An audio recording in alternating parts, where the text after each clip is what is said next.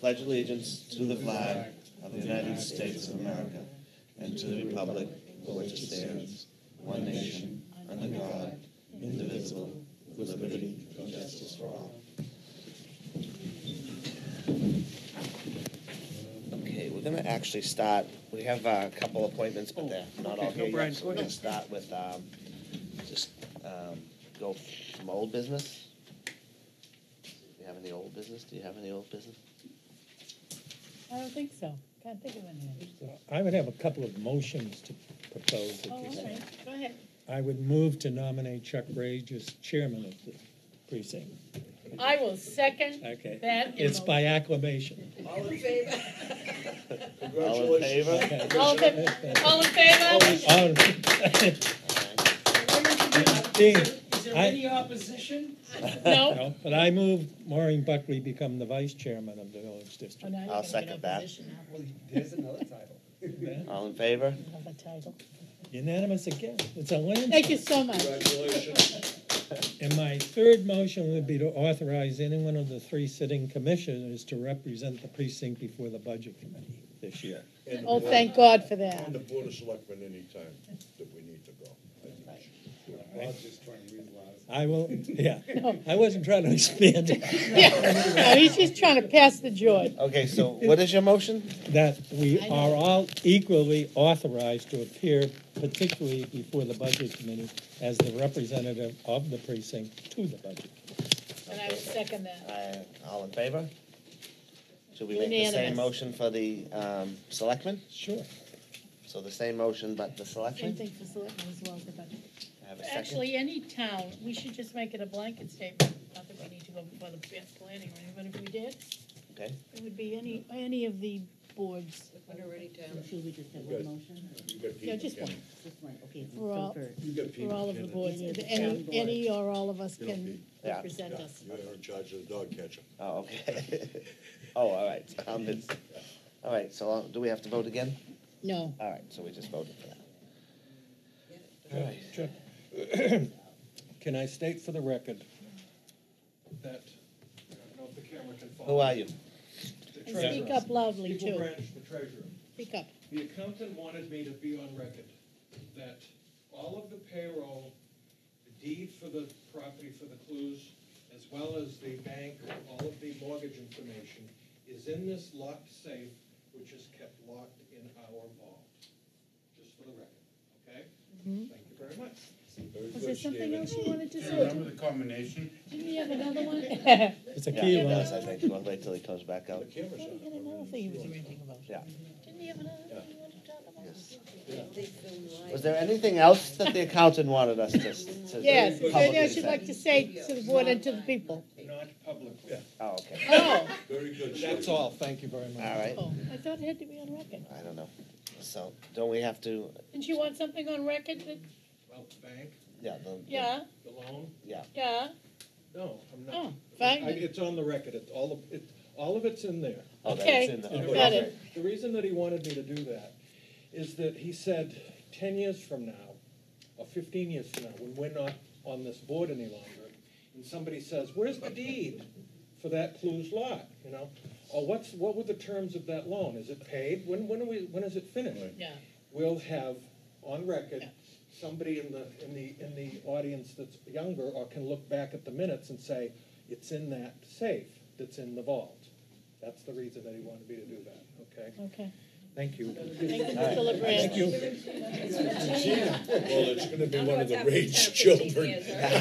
Our grandchildren. Right, they're gonna come in a lot You know, following 10 line. years is not that far. I know. I think we're gonna all be dead. Hope not. I'll be there we're not, I saying, hope we- I'll be, It'll be one of the Chuck's beach children. historian in the back, so. I have one further motion. I would move we formally welcome representative from the Board of Selectmen, Regina Barnes, as the representative to the precinct from the board. Welcome, Gina. Happy to be here. You have a lot of work ahead of you, huh? You do. Nice. Okay, we move to have you represent us at the budget committee. Oh, I my. already have to represent the selectmen. Well, you can have 2 votes. No.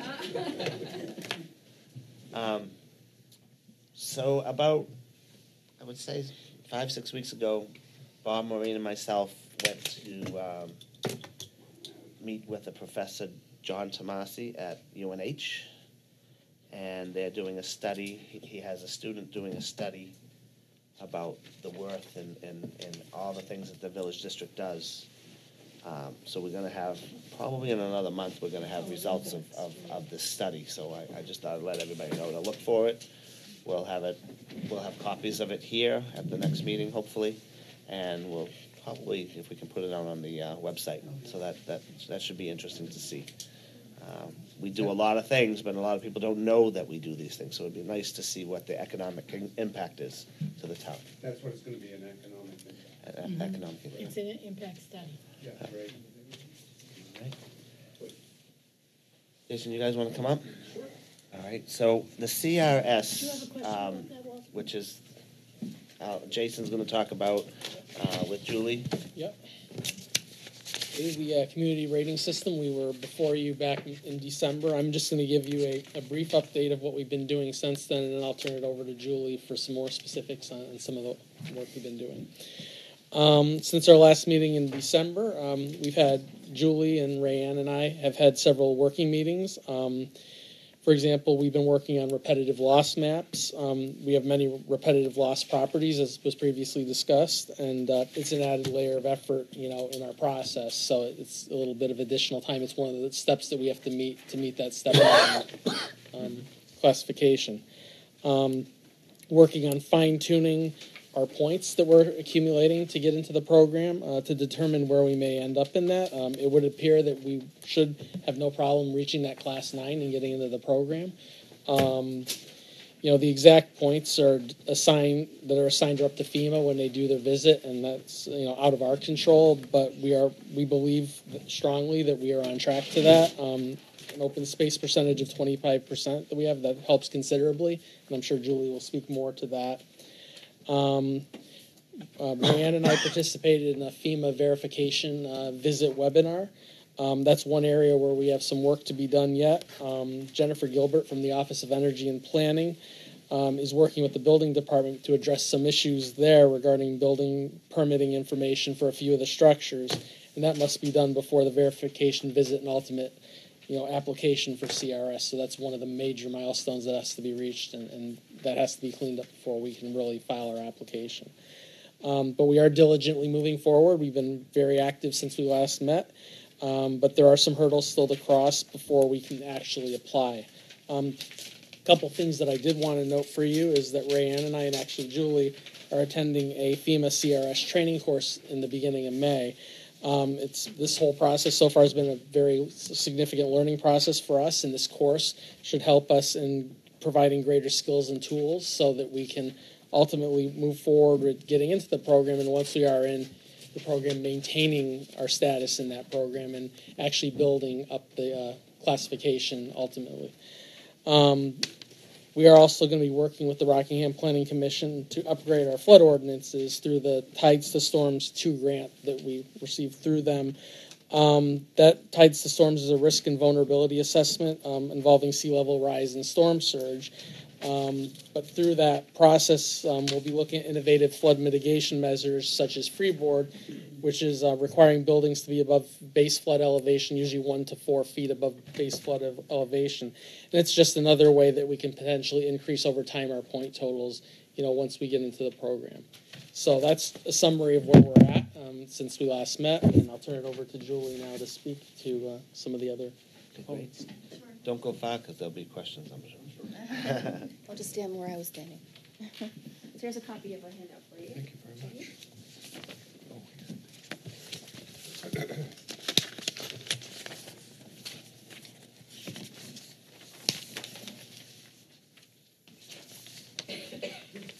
So as Jason pointed out, we've been working on the short one? No? Got enough? we got it. Okay. Been working on the CRS checklist, which is a series of activities and actions that the community can undertake to reduce their flood risk over time, and there are certain points afforded to that. As Jason mentioned, it's a little bit unknown as to the amount of points that we think the town should get versus what FEMA will ultimately say are approved. So the total number of points is somewhat in flux, but we feel very confident that we can at least gain a rating of 9. We have to have a rating of 10 to get into the program, which doesn't give you any discount on flood insurance. Rating 9 gives 5% discount on flood insurance. And if there's a possibility, depending on what after the visit, what FEMA tells us how many points we have, there is a possibility that we could even get to an 8, which will give a 10% discount on flood insurance. So I wanted to kind of just go over with you briefly the additional activities that may be able to get us to an 8 in the first round. If that's not achievable in the second round of the next verification visit, and if the town's taken steps and gotten more points, they may be able to bump up to the 8 rating. But the activities we're really focusing on are on this sheet of paper here, or this handout, and I've put an arrow next to the ones that we're specifically targeting as part of the grant application process. And one of them is to increase outreach projects within the community. So we're considering doing mailings and increasing the amount of information that's available at the town offices and at the town library, and also through perhaps venues or mailings that the district does as well to the people who live actually in the flood zone, in the floodplain. So that's one area we're trying to improve upon. Over on the next page, mapping and regulatory activities. There's 99 points available here, and we're not sure how many points we can actually get because we have done some of the action items here, but we're not exactly sure if we'll get half, we'll get a quarter, 30%, whatever we'll get. But through the Tides to Stormsville vulnerability assessment that we completed last year for the town and for the entire coast, we did map things like sea level rise, and we did take into consideration changes from climate change. So we don't know exactly how many points they will give us for that.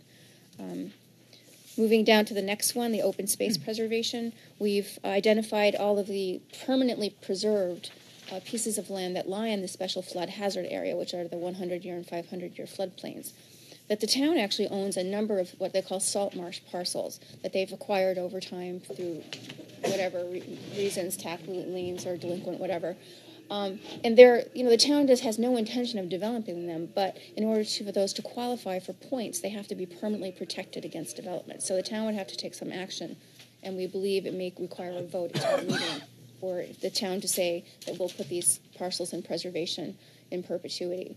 And if that happens, then there's 203 points at play here, so it could be a tremendous bump in the number of points. But we're not sure if that's something that could happen in the course of this current application cycle. We are, as Jason mentioned, looking at the current floodplain standards that exist in the town zoning ordinance that relate to the development in the floodplain and regulate how, where, when, and what gets built in the floodplain. There is potentially some wiggle room to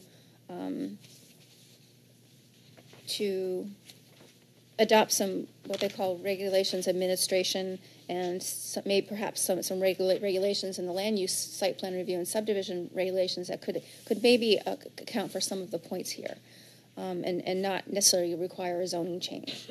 So we're looking at what options we have to change the regulations in a minimum way to at least gain some points. And then we're looking at some of the bookkeeping that the town does that's activity 440, looking at maintenance of flood data, how much we can actually accomplish in standardizing and digitizing some of the record keeping that happens, like digitizing and scanning all the flood elevation certificates for all the buildings that are in the floodplain. Things like that could actually help to gain points under this, and this is also worth over 100 points. Another area that we may be able to make some strides in very quickly, and I haven't talked to Jason about this yet in detail, but the planning board is able to amend the site plan review and subdivision regulations without a town vote. That's just done with a public hearing through the planning board. And there may be options to actually implement some of the newer development regulations. So, for example, controlling runoff in the developed state so that it's not worse than what it was before it was developed. That's a minor change. So we're going to look and see what we can do there. Again, that's 130 points available. And then ultimately we'll be looking at changing Activity 510, which is on the following page, the floodplain management standards and a comprehensive plan. And that's a more forward-thinking, longer-term project. And then one thing that the town could potentially develop is a plan for activity 540, which is drainage system maintenance, to develop a plan where they would periodically inspect the channels and retention basins all around in the special flood hazard area. So that would require them to probably develop a plan, and for the selectmen to probably to sign off on that, on the using staff time to do that maintenance requirement. But there's 207 points there. So as you can see, there's lots of stuff in play. So if we can identify and bring to the town's attention, the selectmen's attention, these additional efforts, if they would allow us to, or give permission to have us use some of these elements, or put forward some of these elements, we may be able to get more points and bump us up to that 800. I mean, that systems class rating of 8, which allows the property owners to have 10% discount on their insurance. And the difference between a 5 and an 8 and a 9 class rating is only 500 points. So you can see when you add up all these points, if we can just get little bits of points, 50 here, 100 there, whatever, we may be able to get ourselves over that hump and get into the class 8. So we're continuing to work on all of these things, and so we definitely are hopeful that with a lot of ease we'll be able to achieve the class 9 rating. On the front page, activity 350, isn't that something easy that could be done? Yes, that's part of the, that's one the town is actually already doing, and Rayanne and Jason and I have already identified some more materials. Oh, so some of this is additional. This is what you're working on now that you just know. Oh, Yep. okay. I have a question about activity 420. You mentioned that the town has no intention of having any building on the salt marsh properties, and you said, but they'd have to do something to show that they're permanently protected. What would that be? We're not. That's one thing I'm looking into now. Whether it has to be sort of something like an affidavit, or if the deeds have to be somehow some sort of agreement that references each one of the deeds that be recorded in the registry of deeds that they've taken an action. But that action may require a town vote. We're not exactly sure. So we're looking into the legal aspects of how to execute that. Because that one actually gets a huge amount of points for a little. Yeah, and that doesn't seem like a big deal if they right. did it. Exactly. So what we've identified this priority list of activities, and what we're trying to do is find out which ones are the easiest and fastest to complete. Wow. That will get us the most points. On 420, when our planning board basically, I know my mother-in-law ended up having to give away a lot of marshland because they basically didn't and said to her, you can't build any more condos in water. She owned the Sunset condominiums. That's right on Marsh, and she owned a lot of that property. So she would not give it away unless it was completely useless. And there must have been something that said you can't do this. So don't we already have something? I mean, I know, you going before the board, you have to have a buffer of so many feet, and you can't go into that. So isn't it already there on our laws? Well, I'll let Jason address the planning board part, but yes, there's state laws that say that you need a substantial permitting from the state to be able to build and title wetlands. So, below mean high water, which it sounds like that's probably what a lot of the land was. So there's a steep curve, and it's not a guarantee that you'd ever get a permit to build. Right. And as far as the planning board, I'll let Jason address that part. Yeah, I'd say that's accurate. I mean, you have your wetland conservation district, and obviously your wetland areas too that are that wouldn't be built upon. But also, the question here is in perpetuity, and that may require some sort of amendment to the deed, some sort of legal response to make that happen, in addition to what we already require. So yes, I mean, most likely those areas would not be developed anyway, but there might have to be some sort of security to ensure that, and that may be the measure. Yep. So when we looked at the database Excel spreadsheet of the different properties that are located in this special flood hazard area that were identified as conservation, they fell in several different categories. So some were owned by the Society for Protection of New Hampshire Forests. Others were owned by the town but under permanent conservation easement. Others were just town property, like the salt marsh parcels. And others were owned by the state. And the state, even though they hold them as parks, and they don't put any sort of lien or requirement that they'll never develop on them. So those non-deeded permanent conservation easements properties can't be counted as. It says very clearly in the guidance in the CRS manual that you need some documentation of permanent preservation.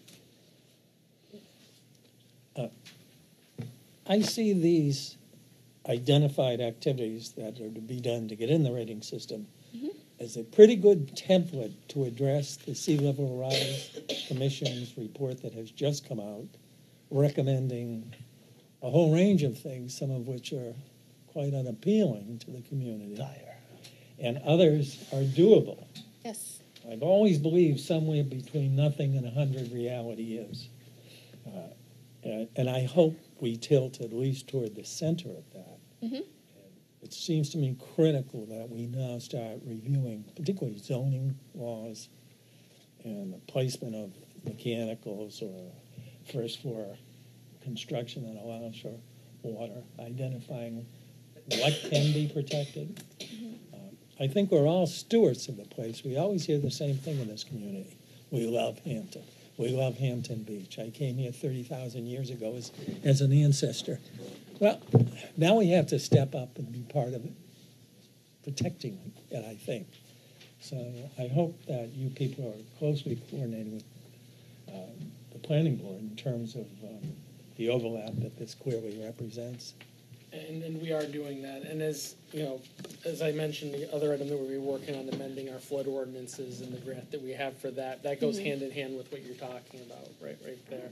And you know, it all does overlap, and it is something that is high on my radar and very important to me to make sure that we're proceeding with these things. And I know it's important to the planning board as well. So certainly we are working on those things. The other thing, I'd just like to say though, Barbara, especially in front of Brendan, Jason, since day one, kid, you've taken over that office and you're doing a great job. And you should be proud of yourself, what you've done and accomplished so far. And I'm very proud of the fact that you walked in there and sat down and like I said, you sat down, kid, at 100 miles per hour, and you've done a wonderful job in that office. And it's a pleasure that we have you.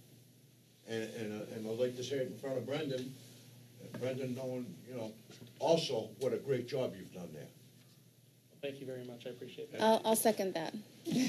All in favor? Yeah, it's unanimous. I never get to do that. Well, I actually was part of the group that wrote the draft report for the Coastal Commission, so we are very well aware of what the recommendations are, and many of these are reflected in that report. And if you read through these, though, I think the one thing that really, I think, strikes you and stands out is that even if no floods ever happen in the community, these will help the community overall anyway. They're just good practices, just generally, for land development and for just protecting the floodplain. So I think that regardless of what the future brings here to Hampton Beach, I think that these will help the community be a better place to live.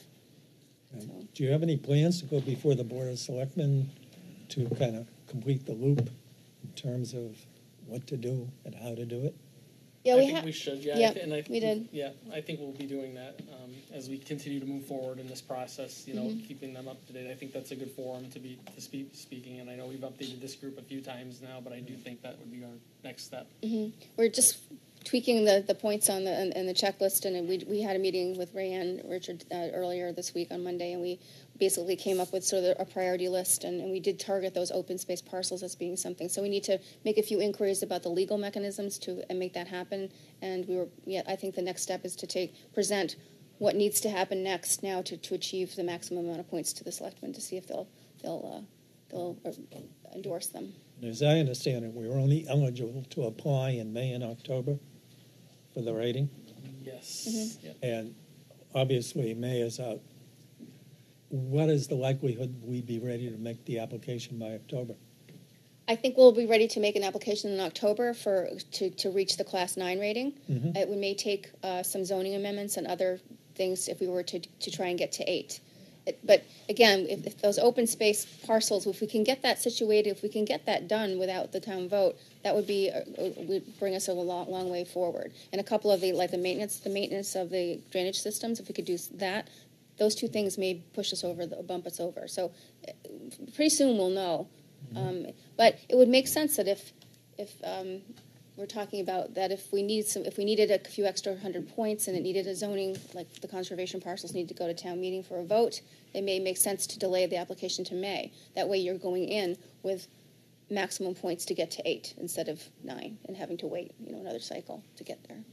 So I think something we'll present to you and the selectmen and see what the town decides, which direction they'd like to take. But with a couple of minor, I think, reasonable efforts, we may be able to make the 8 rating for the October filing.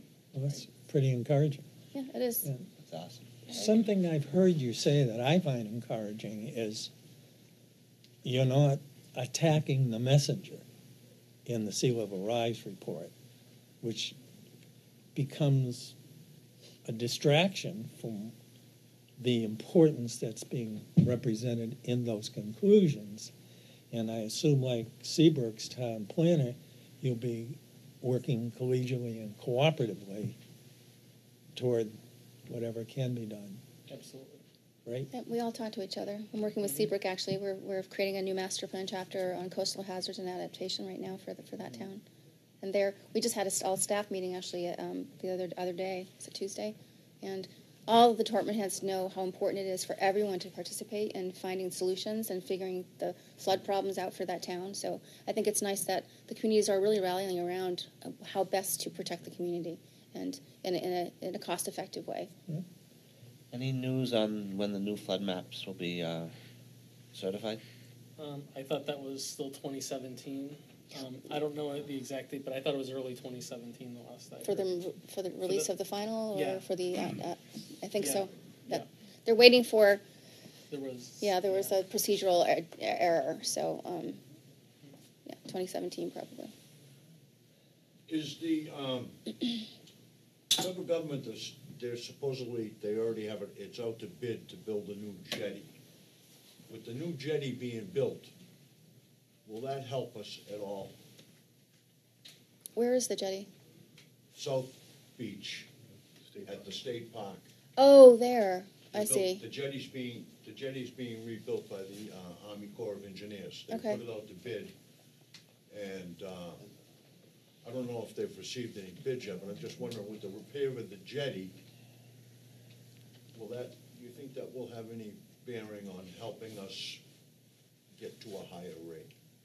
Probably not. It's more of a stabilization, effort and structure for the mouth of the estuary, because that whole area is very dynamic, and you lose sand one year, you get it back a little bit the next year. So in order to keep that area, and especially I think is there a revetment at the edge of the parking lot, I think, at the beach there. So there's some stone and everything there already. In order to keep that in place, because it sounds like it's deteriorating, they need to dampen the wave energy that hits it, and that's what the jetty does. It also captures sand behind it, so that the beach behind it will actually accrete some sand, accumulate sand. But it won't really make a difference to flooding. I was just wondering, because it does work as a breakwater coming into the river. Right, the energy, yep, yep, exactly. Our biggest flooding issues are from the marsh, right? Yeah. Not so much from coming into the beach. And freshwater flooding too. What happens, especially if it's a storm and it has rain associated with it, you have a lot of low-lying areas that collect water, and the storm drains, especially if it's a high tide, close, and they cannot discharge water. So all that extra water just pools up, and so you get a combination of tide water and fresh water together. One thing I wanted to mention is that there are some other benefits to doing some of the things that are on this list, especially the stormwater management standards and the drainage system maintenance, that those are also things that you can get credit for your MS4 permit, which is an EPA permit that the town has, and they have certain requirements for water quality and stormwater management as part of that. And that is, if these two actually you could get credit under the new permit. The new permit will be issued shortly, because Massachusetts just issued theirs a couple of days ago. So the New Hampshire permit should be forthcoming in the next month or so, or month or two, and it'll become effective next year. So these are activities that the town will be able to take credit for as part of that permit. So it's not just... Twofer. It's twofer, absolutely. Is there any potential benefit in the sewer pipe that's going to have to be replaced from Church Street to the wastewater treatment plant, getting any points for a new pipe or a new location for that pipe? I wouldn't think so. I don't think so. Just stretch? Oh, yeah. Yeah. Not so much interest. Well, you're very encouraging today. You've been very We're cooperative. really happy too. Yeah. When Jason said, "I'd like to come," I assumed he was bringing good news. And the timing couldn't be more exquisite with the Sea Level Rise Commission report, the things you folks are doing. It's all so intertwined. Mhm. And hopefully, you'll continue to do, and we'll be able to tell us something very nice around October or September. Probably before that, yeah. We're very hopeful for sure. Yeah. I would make a suggestion that any memo or any information that we present to the selectmen, we will copy you on it so that you can let you know when we're going if you want to attend, but also if we have any memo or anything like that associated with it, we can copy you on Yeah, that. we That's great, appreciate thank that. Any other questions? At what point, in round numbers, are we talking about a bond for the town, or bonding, so, or how, what's the matching from the town? There is none. Actually, what this is it's a program from through FEMA that allows the community to undertake a series of activities and of your choosing, whichever you choose to, and each one has a point system associated with it. And if you achieve a certain amount of points, and I think it's on the back page. Yeah, There's the table. Yeah, so the table that's on page 4. It shows the different number of points that you need to achieve different levels or what are called classes. right. So in order to get into the program, you have to have at least 499 points, but it doesn't give you any discount on your flood insurance. So the further you go up in points, the more you get, the class rating goes up, and the more you get a discount on flood insurance. So the 5%, 10%, 15, and so on is the amount that each individual property owner that has a national flood insurance policy on your property will have on a yearly basis as a discount. So every year, that flood insurance premium will be 5% or 10% less, depending on what class we actually achieve. So there's no match, there's no nothing. It's just whoever is a property owner that has flood insurance through the national federal program will take advantage of that discount. Is this perpetual? Yes, as long as you maintain certain things and you make sure that you're following the guidelines according to the point system that you've already achieved. Mm-hmm. So maintaining records properly and all that kind of thing. Right, and that's what I was speaking to about over time, being able to enhance, build upon our class and our point total and subsequently discounts for flood insurance by continuing to do the things that allow us to get the discount, but also new things that that can work us up higher in the classification. Is the discount a yearly thing, or every year? Does it Yearly. Aggregate? Yearly. Okay. In New Hampshire, because of the way the state building code is structured, New Hampshire municipalities can only achieve as a high rating as 7. They're looking to change that so that communities can go higher, but 15% then with a rating of 7 would be the cap, just for now. But that may change in the future with changes in building code. Thank you very much. You're welcome. Thank you. And there's a list below that. The table below shows the list of the small number of communities that are actually in the program and the ratings that they've achieved. So Keene and Peterborough are the only 2 towns that have a 10%, the Class 8 rating out of the 4. So you'll be the 5th, hopefully. Interesting, there's no one that's on the Merrimack River which floods out a lot, and there's no one else in the seacoast. I'm surprised. Rise it used to be in the program, and Rise also will be applying. Great. Yeah.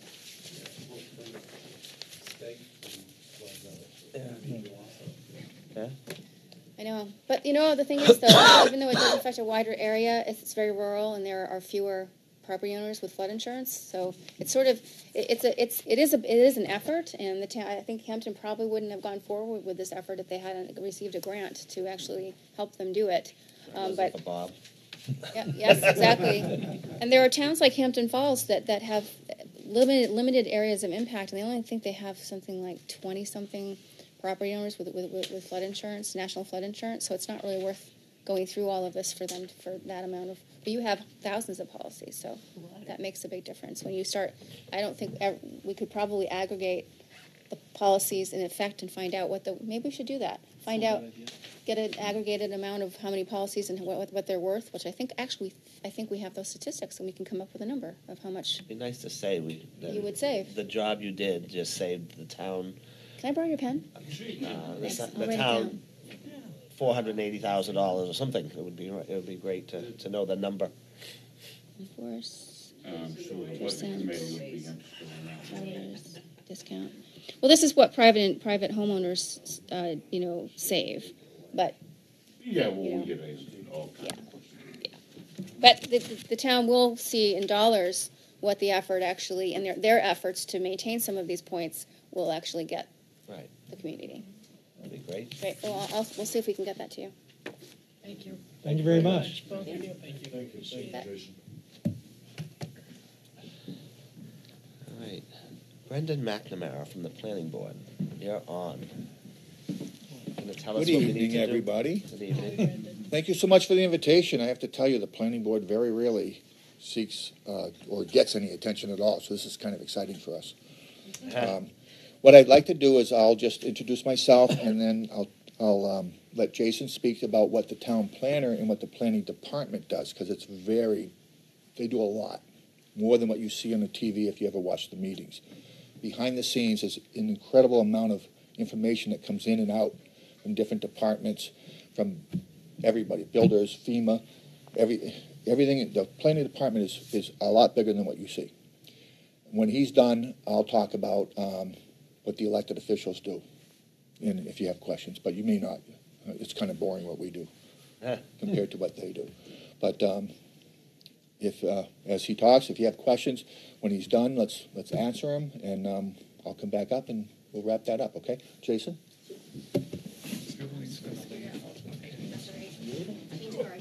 Julie, thanks again. Thank you. Take care. Julie, nice Thanks a to lot. see you again. Thanks for your help. Okay, bye. So I'm back. Back. With a different hat on now. Different hat, that's right. Same address. That's it. Yep. So I'm just going to go through some of the responsibilities of the planning office and some of the things that we do, just so you have a feel for that. I'd say the most critical thing we do, and to put it brief, is to provide technical and administrative support to the planning board and guide the board in making informed decisions in their procedures. I'll get into some specifics of some work that I've done. We have obviously Lori Olivier in our office. That's, Lori and I think it's a very strong office, but only a 2-person office, so it's very, very busy. We're on the go all the time. In terms of zoning, the zoning ordinance, we prepare zoning amendments and bring them through the required process, the planning board public hearing and recommendation, a formal public presentation, a deliberative session, and adoption at town meeting. Upon adoption, we update and reformat the zoning ordinance accordingly and put it on the website and redistribute to staff, and it's available for sale, of course, too. The site plan and subdivision regulations. We also prepare site plan and subdivision regulation amendments and bring them to the planning board for public hearing. As was noted actually in the previous item, it's not subject to town meeting vote. It's just something that can be approved by the planning board, but it is noticed and all. Planning board applications, we process applications for site plan review, subdivision, change of use, condo conversion, wetlands permit, partial impact fee waivers for school impact fees when those waivers are requested, driveway permit appeals when a driveway permit is rejected by DPW, and temporary parking lots. Once we receive those applications, it includes a thorough review of the submittals for completeness and accuracy. And I'm going to give you some examples of some projects under each of these. Under site plan, projects definitely relevant to the beach area. We have 3133 Ocean Boulevard, N Street, 128 Ashworth, and 377 Ocean, many of the condo projects that we've seen down the beach recently. Just at the last meeting last week, we approved the project for Bernie's Beach Bar at 7170, or the board, I should say, did, for 7173 Ocean Boulevard for a second-story deck over there. Other projects elsewhere in town, we have the Cornerstone Health Care Facility on Exeter Road, and a hotel office project right across the street from that next to CR's that's currently in the PRC process, and I'll talk about the PRC process as well. Subdivisions, couple key ones on 376 Winnicott Road, a Hilliard Drive, and 86 Woodland Road subdivision, Robertson Drive, I believe it's called. Condo conversions, we get a number of those applications. One down the beach here, 2123 Concord Ave, came through the planning board last year. Change of use, so we have a couple examples here. We had a school to professional office on High Street back several months ago. We also had on 169 Ocean Boulevard retail to takeout. So, basically when there's a different use classification change there, it comes through as a change of use. We've amended our zoning. The voters voted to approve an amendment to the definition of change of use. So now that also brings in residential changes of use. So if there's a single family to a two-family, previously the planning board wouldn't have seen that. Now under the new amendment, they're going to see that as a change of use. It's a pretty simple process. It's not the full multifamily site plan approval that would otherwise be required if you went to 3 or more units. Partial impact fee waivers, those condo projects that I mentioned, all requested and received those. Wetlands permits, we have in May coming up 4 Ocean Drive as an amended wetlands permit. It's a new home down on the other side of the bridge here, and they're doing seawall stairs as I understand it. And 18 Johnson Ave is a fenced installation. So that's an example of wetlands permits that we see. Driveway permit appeals, we have a couple coming in May on Ocean Boulevard and Plymouth Street. And we just approved, or the planning board just approved last week, a temporary parking lot, 101 Ocean Boulevard, which is the site of the Beachview Inn, which unfortunately has to be removed due to fire, and their parking lots on I Street. So they'll have a 1 year, and those are 1 year temporary approvals. They can go back to the planning board each year to renew those if they wish. The site plan and subdivision applications go through the plan review committee process. That's with town staff, CMA engineers, the town's engineering consultant, Aquarian, and Unitil, before consideration by the planning board. And most plan issues get flushed out at that stage. Following planning board approval, we make sure that any required conditions have been met before recording the plans. And part of my arrival, what I did was we provide a planner's memo to the board, and I made it a more structured process where these conditions have to be met before the plan's recorded, these have to be met before a building permit, and these before C of O. It just makes it more organized and a smoother process for everybody. We have pre-construction meetings with town staff, CMA engineers, Aquarian and Unitil, and the applicant and their contractors before building permits are issued for construction as well. And we work with CMA on getting that coordinated. And we're always working on further improvements to our application process. It's an ongoing effort. We find flaws here and there, and we work to make them better. Just some other items that we do in the planning office. I've attended many meetings of various town boards and committees as requested and otherwise. I routinely attend and participate in the HBAC meetings, as many people know, and provide professional support as needed. We also prepare and present the annual budget for the planning office, participate in various community activities and events which enhance the presence of the planning office in the community. For example, the New Hampshire Seacoast Greenway, which the Rockingham Planning Commission is working with other communities. I participate in that committee. Safe Routes to School, Hampton Academy project when that was being worked on, and more than that. So just some examples there. We also work closely, as you can see, with the CRS project with Julie, the Rockingham Planning Commission, on that and a variety of other planning initiatives. We also work with state agencies on various planning efforts, project review matters, and propose legislation as it affects Hampton. For example, the planning board's been discussing accessory dwelling units, and that's a new state law now, and we're going to have to amend our zoning for that. Routine site visits and inspections for applications coming before the board. Other key sites, for example, under construction that require C of O, we check those out too. Master plan update, it's not something I've had an opportunity to get deep into yet, but I've done a cursory review of our master plan and looking to determine whether it's best to update some sections, do a comprehensive update. We're still working toward that. And on that note, the HBAC has been working on the beach master plan transportation update, and I've been assisting with that. I established a zoning review committee, the planning board did in 2015, and it looked at the Exeter Road, Liberty Lane area where the healthcare facility and hotel projects are, and provided recommendations, and similar efforts I anticipate will be taken in the future in other areas of town.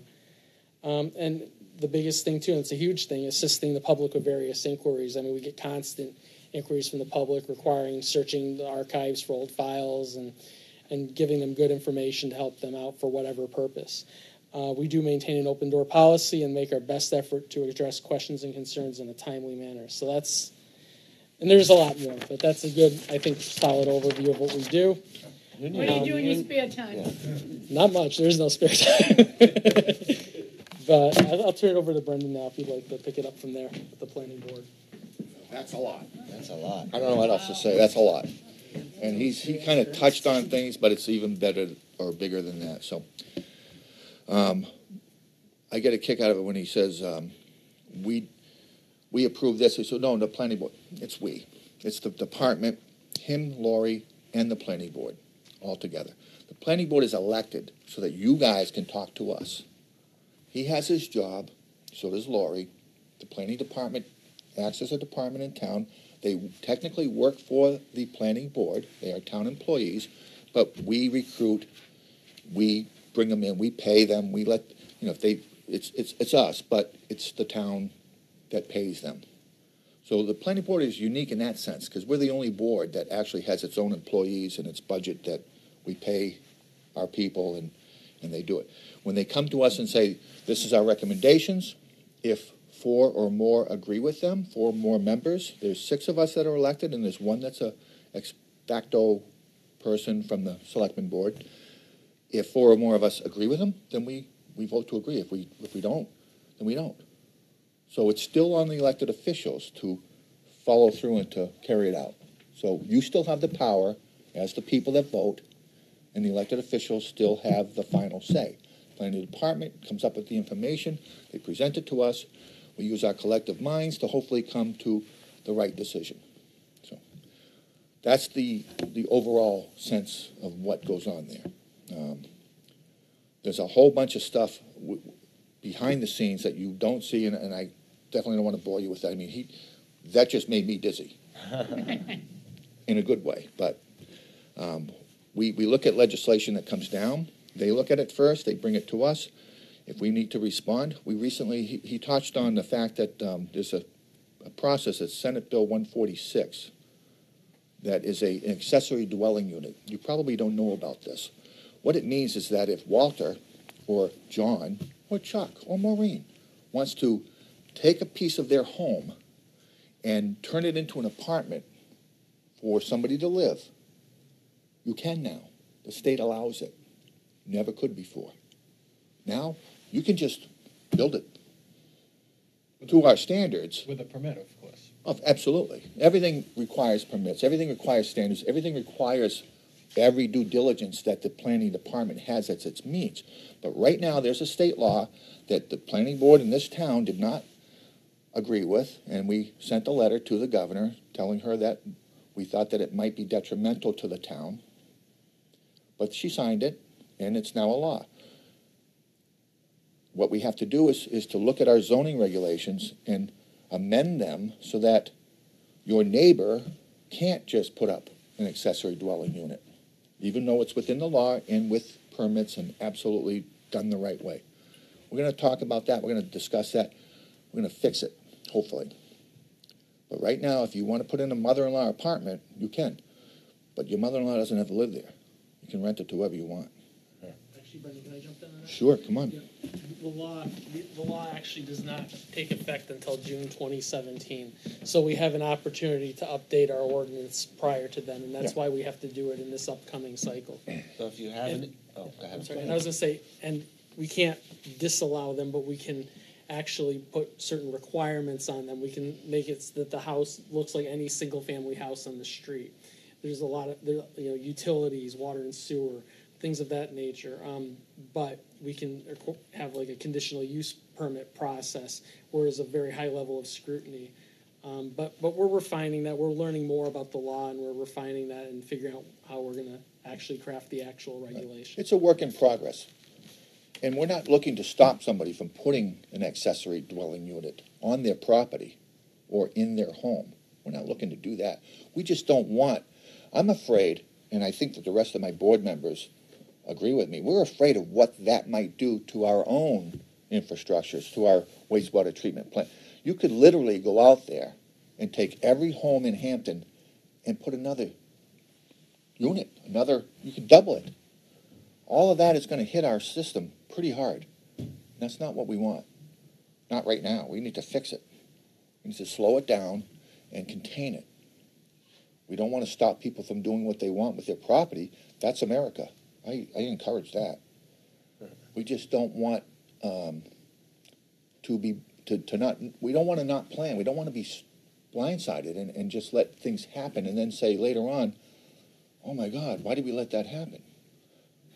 So that's just one particular area that we're really diligent right now on working on, and finding a way that we don't intercede with the law. We don't stop people from utilizing their property, because that's their right.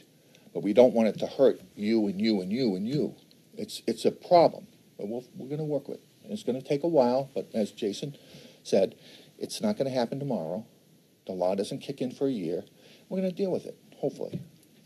But that's what the planning board does. That's what he does. That's what we do. We look for the future.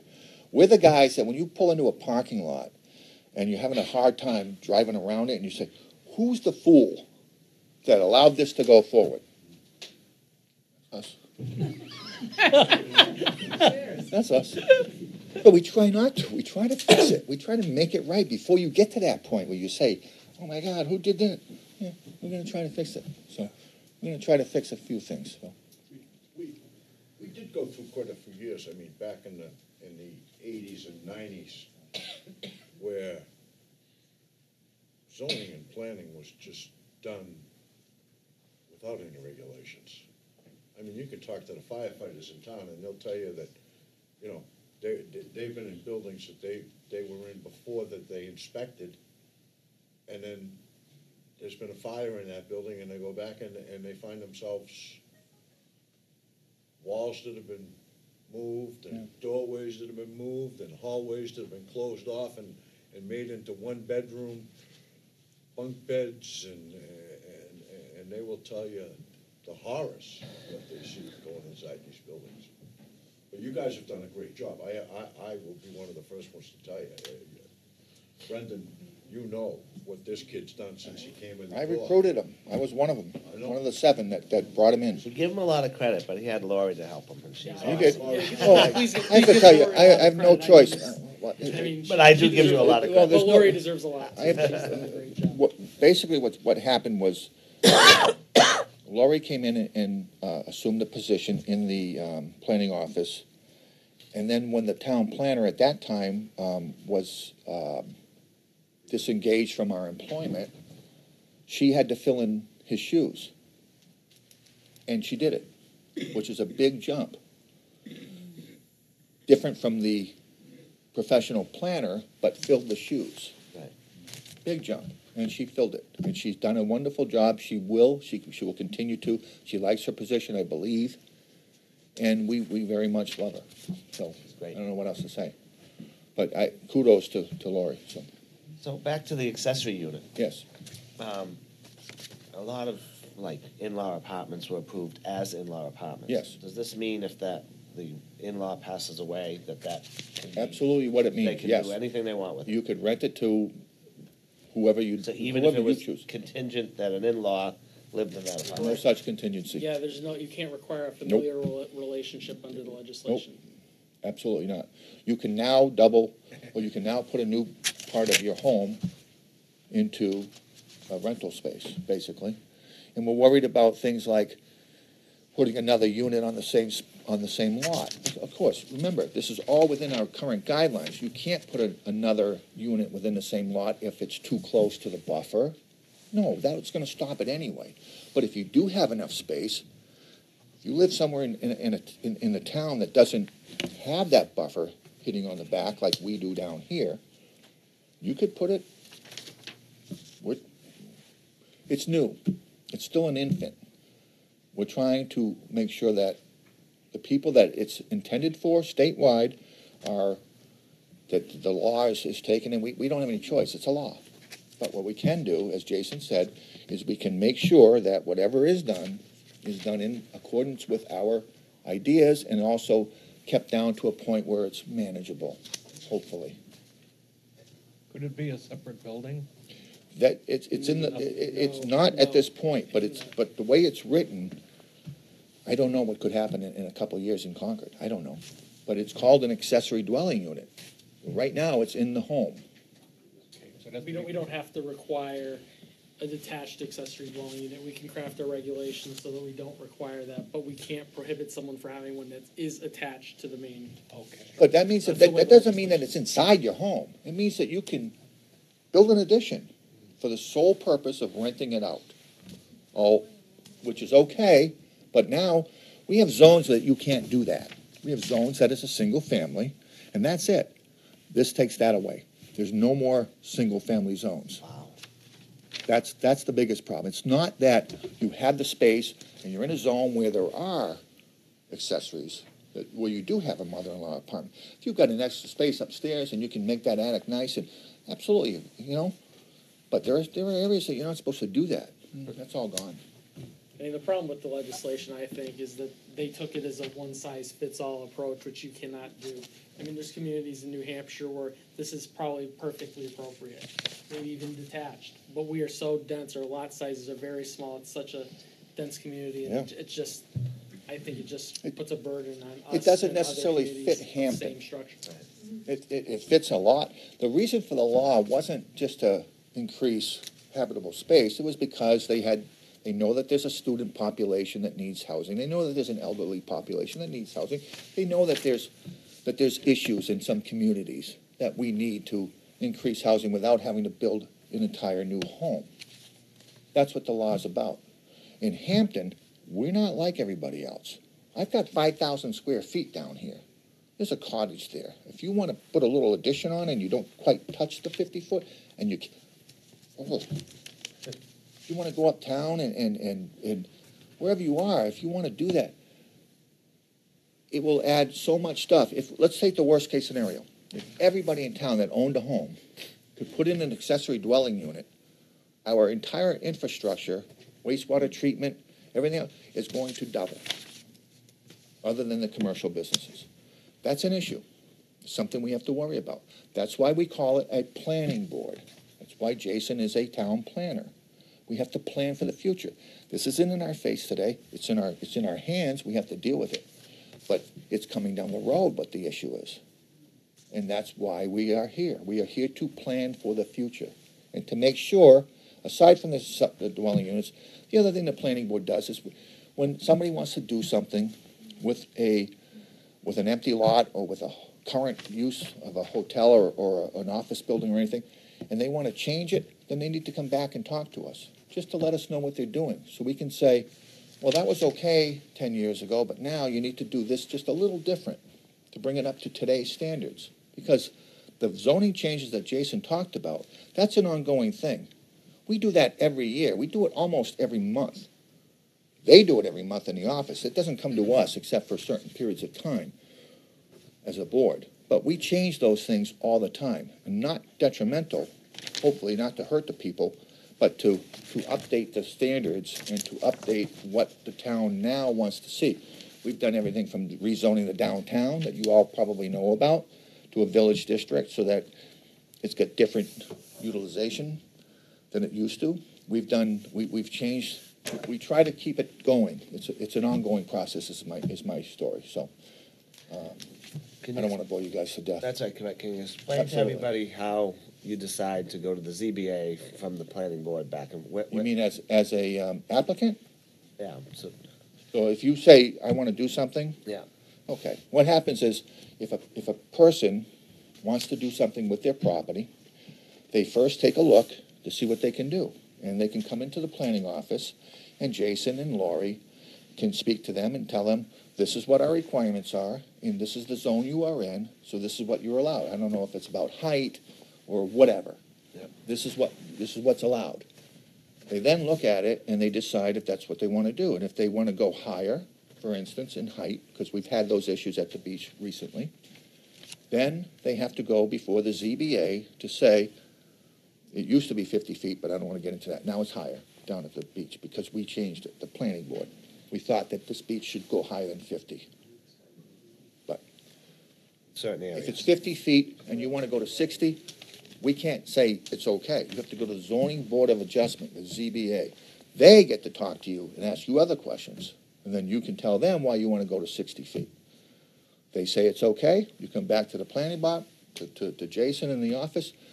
Eventually you end up in front of us as a board, and you already have that adjustment. So now you can say, well, they gave me the adjustment. I can go higher. They gave me the variance. So we say, okay. and then we talk about other things. And then from there, as far as conservation stuff, the planning board, I'm sorry, every month, the Conservation Commission goes out and has walks on areas that somebody wants to do something on, within the 50-foot buffer, too close to the marsh, to the ocean. And one of the planning board members goes with them every month. We alternate. You take it this month, you take it next month, etc. When we come to the meeting, the planning board is the one that actually approves or disapproves the application for the impact of the wetlands. But we use very, very greatly, and Rayanne is really super, so is that whole Conservation Commission. They give us recommendations. We ask the applicant, do you read that letter? Yes. Do you agree to those stipulations from the conservation? Yes. Then we approve it, or if we don't, then we don't. I've never seen us not, if the Conservation Commission is okay with it. It's come up a couple times where they weren't, and there were some issues, but that's kind of boring. But, so yes, we go out with the Conservation Commission. We work diligently with them. Their office is right next to Jason's office and Laurie's office. So we're very much intertwined, and we actually have to, by statute, go out and be with them. So we do that. I have a question about certificates of occupancy. Yes, and when he was talking about C of Os, that's what he meant earlier. Well, my question is, can you use that to police bad tenant or landlord behavior? I'm sorry, Bob, could you say that again? Can you use the certificate of occupancy to police bad tenant or landlord behaviors? Not necessarily, no. What you can use it for is to make sure that that particular piece of property is up to spec as far as fire department, egresses, and safety issues, cleanliness. I suppose that the health officer, who happens to be the building inspector in this town, could say that it's not healthy enough for you to live there, but we can't police bad tenants, no. And I was going to say, a certificate of occupancy is issued by the building department. What happens is that prior to issuance, in a lot of cases, not every case, but many cases, there's a sign-off sheet where various departments have to sign off. If it doesn't apply, they initial it not applicable. But, like, for example, if there's something that went before the planning board and requires a C of O sign-off, I check it versus the conditions. Make sure all the conditions that need to be met before that C of O sign-off have been met before I sign it on behalf of the planning office. And if they're not, then obviously we don't sign it. Or we make sure, we hold it until they fix it, right. Yeah. There's no legal possibility to expand that authority at all? It's not, I'm not sure, it's not within my department's purview, it's, the building. It's not part of our, the regulations for the planning board as far as what we control in terms of what we can and can't do is site plans, subdivisions, change of occupancy. If John has a business and he wants to change it, that he's no longer going to do this business, he's going to change it to something else, then we look at the things such as parking and other impacts. And somebody wanted to we just got brought up a couple weeks ago, somebody wanted to have a Christian reading room, and they were going to sell sandwiches. They were going to make sandwiches and sell them to their own people. And we said, that's kind of, you're a restaurant. We're not. Well, yeah, you are. Because you are, they said, assembling sandwiches. The truth is, you're making food, you're selling it to him. He's going to sit there and eat it. That means you're a restaurant. Well, So we had the to say no. solution to that is you give the food for free, and then you ask for They donation. could have done that, but that's not what they did, no. Okay, well, then- But it's okay, because we said you can't, you can by all means have your reading room, but you just can't do the food, unless, like you said, if you want to put out brownies for the group, go ahead. I'm gonna answer your question, though. Lieutenant Gidley and Deputy Hobbs, if there is an issue at a cottage, let's say up on, Boston Avenue, where they have 40 people in that cottage, and 5 residents have called because of the noise and all of that. That doesn't happen in Hampton. When the sergeants, Seabrook. when the duty officer shows up, the first thing they do is check the certificate of occupancy. And they immediately tell them, we'll be back here, clear them out.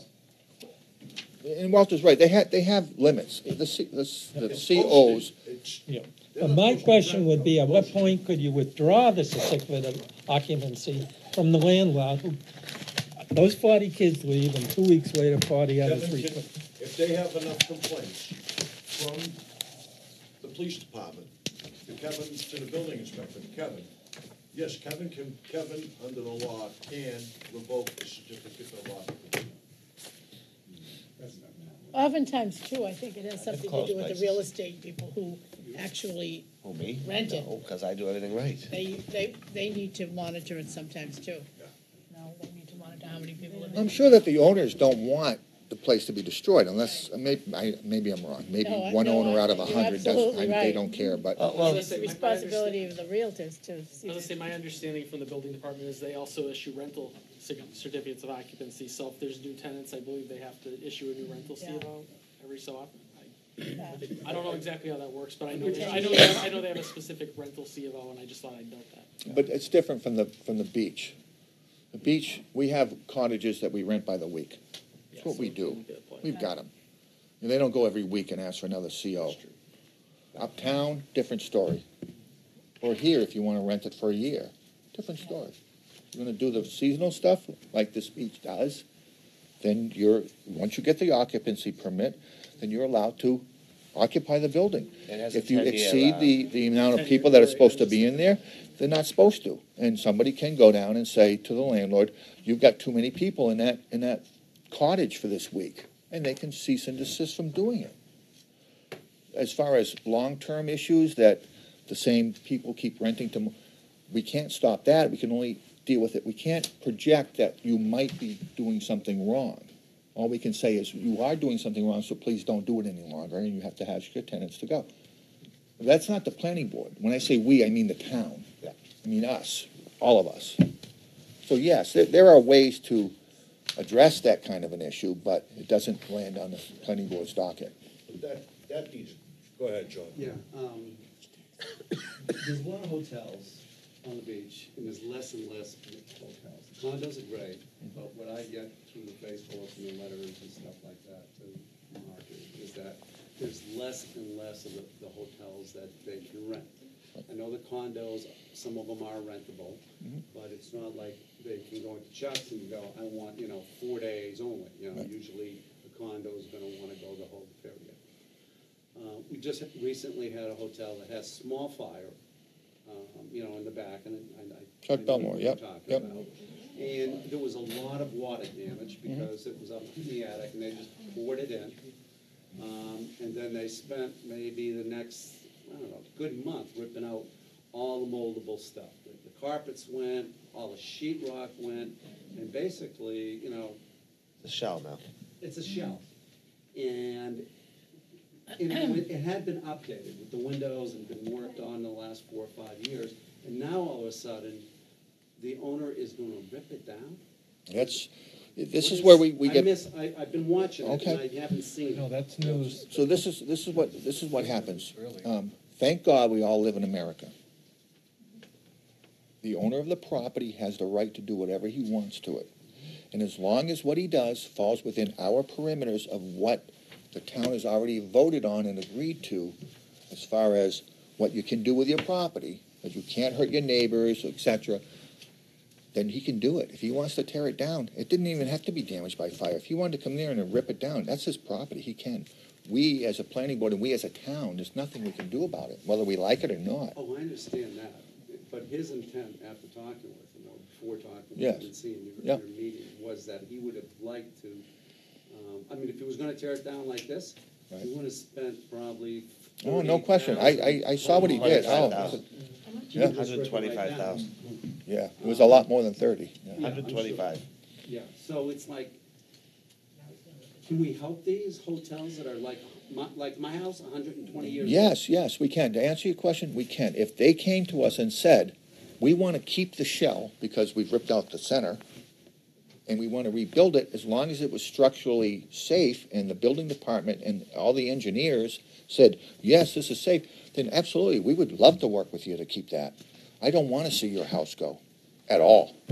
But if you say, I want to fix it, then we'll get our engineers, we'll get the build, everybody will come down and help. This town, people don't realize it because we only hear the stuff that this hurt me because they wouldn't let me do this. This town wants to work with everybody, and I didn't know it until I started doing this. We want to help. If you say, Brendan, this is what I want, I really want to keep my house because it's 120 years old, I'll do whatever I can to help you. As long as it all falls within our current ordinances and statutes and the building department is so everybody's on board, absolutely. Do whatever you can. If Chuck decides to keep the building and just, I'm right there. Yep. If he needs to raise it, meaning drop it to the ground, then he has to, if that's what he has to do. In the meantime, he's got 2 parking areas that he was using for the hotel in past years that are now vacant. So he came to us and asked, can I have a temporary parking permit? And we said, of course. So the issue that Chuck had is when you have to remodel more than 50% of the property, anything that you were grandfathered in, so our buildings are all old. So the stairway, maybe it was only 5 feet and it needs to be 6 feet. I'm just throwing round numbers. The hallways weren't wide enough. So he wasn't able to rebuild what was there because he was remodeling more than 50% of the property. Yeah, he's right. So when you start to spend the money, it's going to cost him more to rehab the old building than to put something new up. Right. So that's what I understand. Talking to No, him, he's right. that's why he made the decision that it's really not He's worth absolutely it. correct. If he had known this before, maybe he wouldn't have ripped out everything the way he did. And Well, and what happens too is the country says we have international building standards. That's what we do. The country says you can't have those small stairs anymore.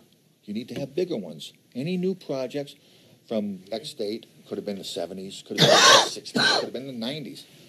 As they continue on, they say, well, from now on we want this because it's safety and there's reasons. Nobody does this, just on the spur of the minute. These are all well thought. So now they have new regulations for a reason. And so as Chuck said, I mean, unfortunately, he has no choice but to bring it up to today's standards. What's here now is okay, and it works. If it's gone, and you have to bring up everything new, you have to do it today's way. That's his dilemma. Sprinkler systems, I mean. Absolutely. well, he There had you no, go, he had no Walter. problem Right with the there. sprinkler system. He had no problem with the sprinkler. No, he's saying, I guess what Walter's saying is that now you need sprinkler systems, where 30 years ago, everything's changed. Parking 40 years ago, not the same. Driveways, not the same. Sidewalks, not the same. Everything has changed. And the government didn't do it to be mean. The government did it with citizens like us to improve things for the future. So there's no maliciousness in anything that this board or any board does as far as planning goes. We just do what's today. It's what we do. And hopefully it'll last tomorrow and next year and the years to come. I have a kind of a final global question. What is the biggest mistake people tend to make when they come before you? I'm not sure. Can you minimize that question just a little? Well, yeah. So they wore the wrong. I don't like the color of your shirt, sir. So I'll give you an example of what the zoning board of variance said. They said the biggest mistake a lot of people make is appearing before us without counsel. okay. They don't understand the rules of the game. Have you noticed the same sort of issue? Not necessarily. The ZBA is a little different. They have 5 criteria that the applicants have to meet for them to vote or suggest it to meet. And then the ZBA can make up their own minds. Sometimes that needs counsel. Sometimes you need a lawyer, depending on the project and what your variance is trying to do, what your adjustment is looking for. Sometimes you don't. I had to go to the ZBA a few years ago to put an outdoor ATM right next to the boardwalk because I was 2 inches into the town sidewalk. Didn't need a lawyer. Needed to explain what I was doing, show them pictures, and talk about how it wouldn't affect the public. And that's what I did. That was my own personal experience. It's intimidating. I mean, you sit in front of them, and every board, you guys are intimidating. That's perfect. Oh, yes, you are. That's just Maureen.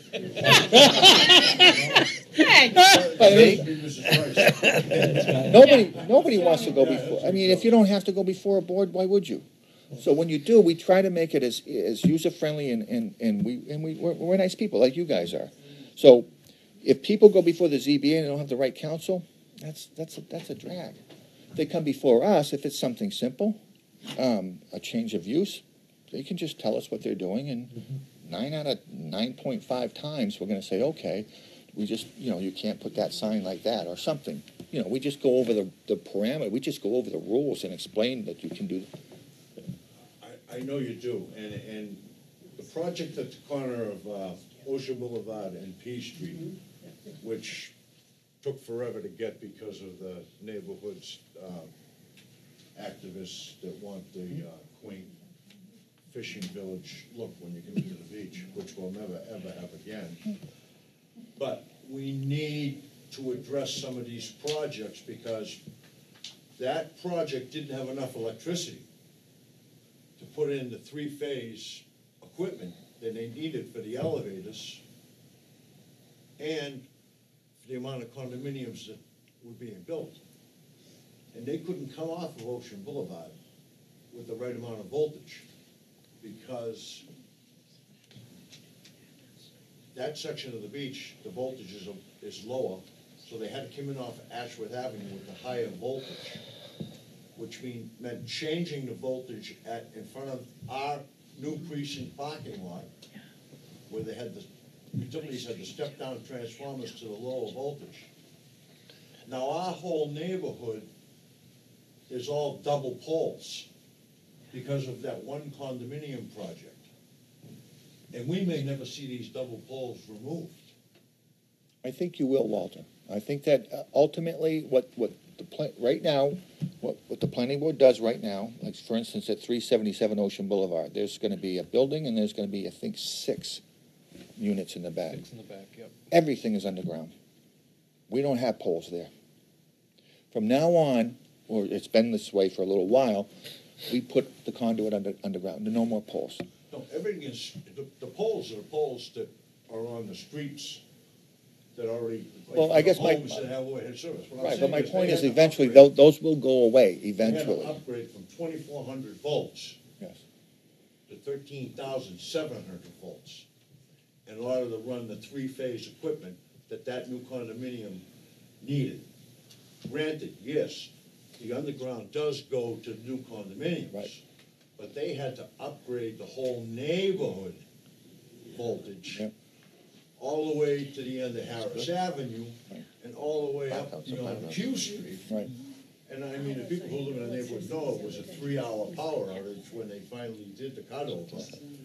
But, like I said, we're left with the poles that went in 1960 that were 35-foot poles. Right. To new 45-foot poles like we have on the leaded streets. And we must have 25 double poles now in our neighborhood that You don't like it? will stay there forever. Yeah. Well, our new parking lot is being affected by a double pole. There are some things that even the planning department, the planning board, there's some things that we don't have control over. And if Jason would like to step in, he can, but I'm not sure if he needs to, but go Well, I ahead. do, and actually it piggybacks, I think, on Bob's question here. The biggest mistake that applicants can make is that the applicant and/or their engineer doesn't always do deep enough due diligence on their projects a lot of times. We catch that during PRC. Sometimes it's not caught there, sometimes it's caught by the planning board, and sometimes it makes its way through because it's not something that we're necessarily looking for. We also rely on the expertise of other staff in Unitil and Aquarian and so forth in making the reviews. So I mean, there's a lot of people involved, and I think that goes hand in hand. I think it's just sometimes all of the I's are dotted and T's are crossed, and sometimes they're not, and we do our best to pick up on those. Right, things. and we're secondary. That's the mistake You have to understand too, when somebody wants to build something, they hire engineers. They pay a lot of money to build. If those engineers don't pick up on it, shame on them. If it falls into the Jason lap and we find it, sorry, go pay your engineers more money to hopefully get it right. And that's We have, happened many times. what the PR, what we talk about a PRC. What that is that's a plan review committee. We used to be able, people used to come in with plans and they would just get pushed right through and we look at them and say, oh my goodness, gotta talk to these guys, gotta talk to the fire department, gotta talk to the building department, gotta talk to DPW.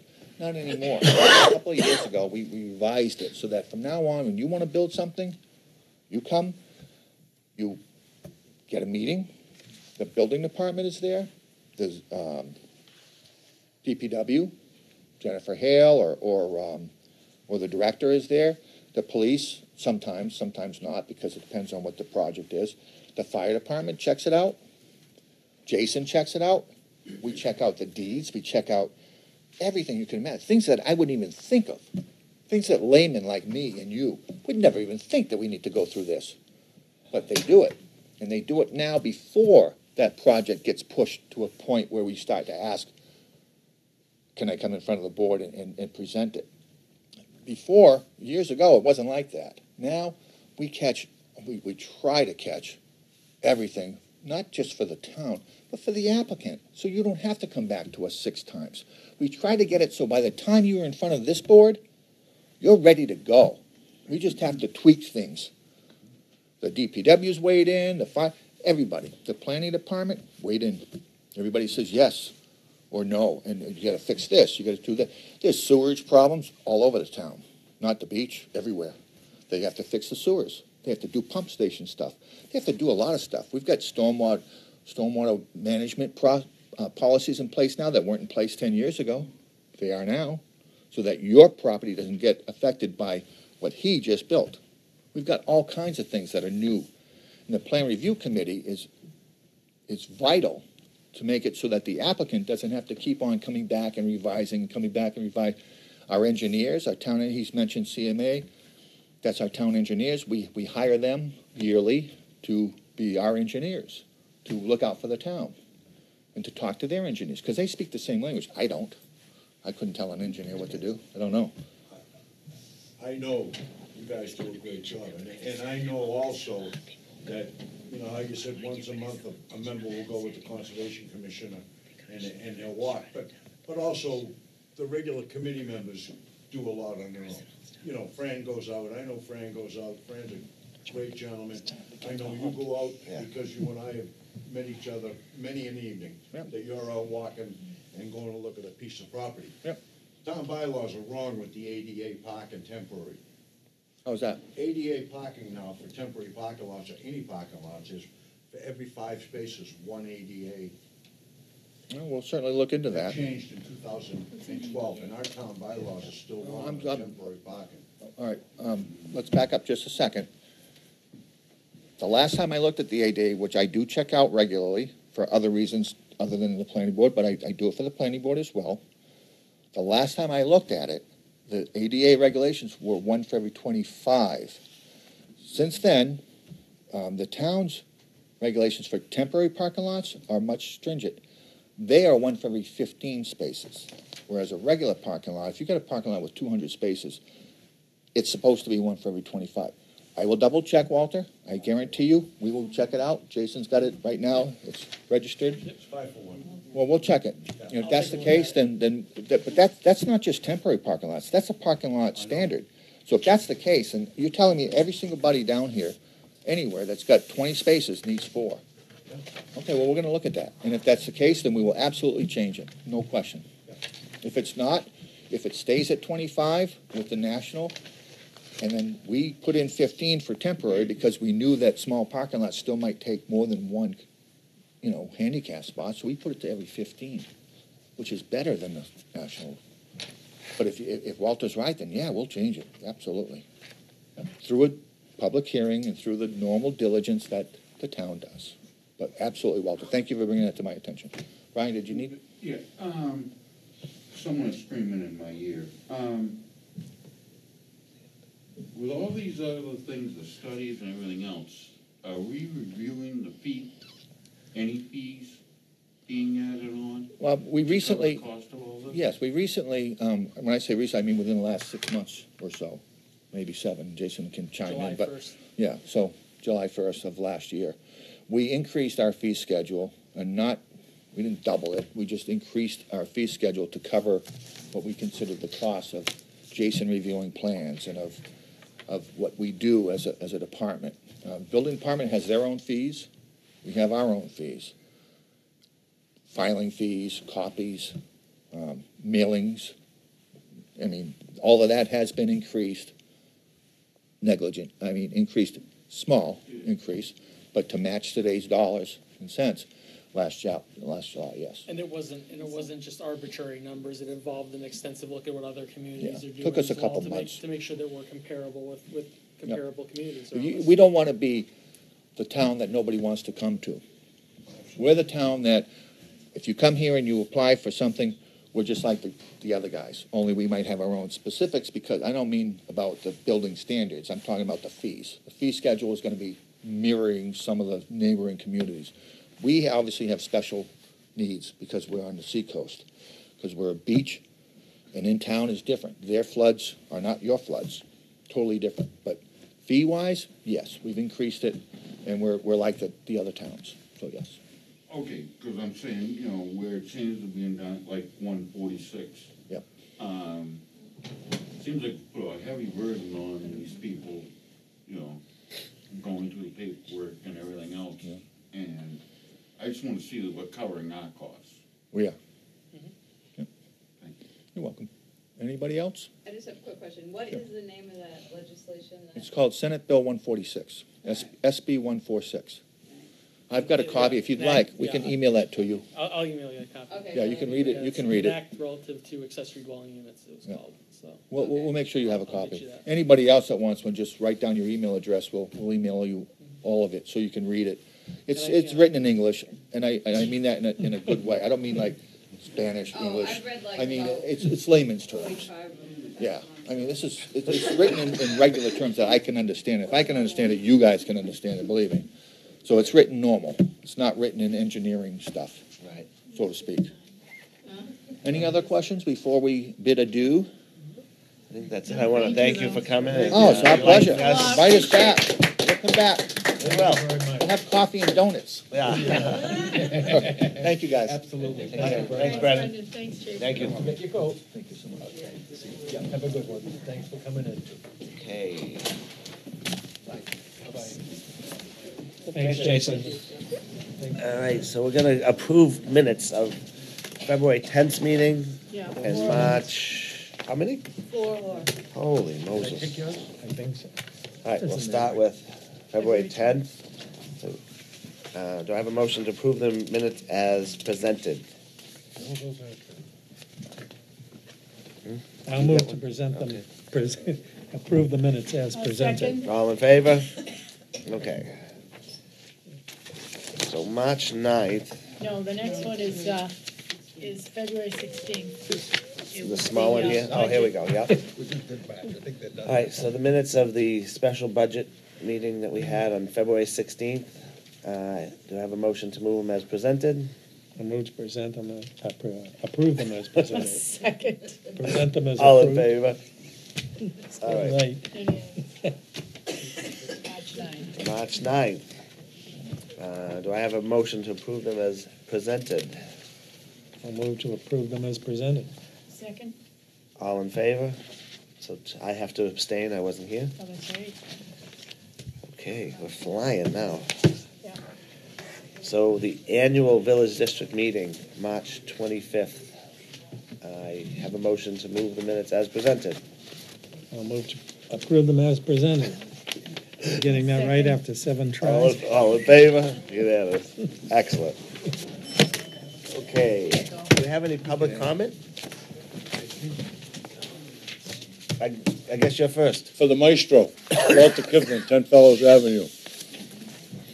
Glenn, when are we gonna start? May